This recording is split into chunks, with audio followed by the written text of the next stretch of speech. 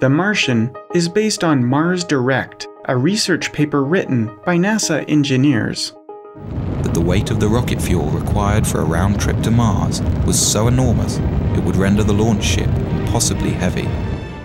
We'd split the mission up into two parts, and we'd send the return vehicle out first with its own return propellant plant. So the propellant would be made on Mars. Before any humans land on the planet, Mars Direct uses a small, unmanned nuclear reactor on wheels to power the creation of rocket fuel, so that humans can get from the surface of Mars back up into space.